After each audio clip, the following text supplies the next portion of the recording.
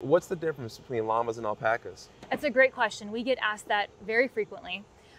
With these guys, typically what we'll say is with alpacas, we'll see if Orion's got his ears down in hay cube excitement. But typically their ears go straight up versus with a llama, they'll kind of curve in a little bit, almost like the shape of a banana. That's kind of what we'll tell guests. And it's easy for our younger audiences to be able to identify. And these guys are a little bit smaller. They're not quite as heavy, but their fiber is a lot softer. So anytime you find anything that's made out of any kind of fleece from an animal, it's usually, if it's not a sheep, it's usually alpaca, just because it tends to spin a little bit better, it tends to be a little bit softer.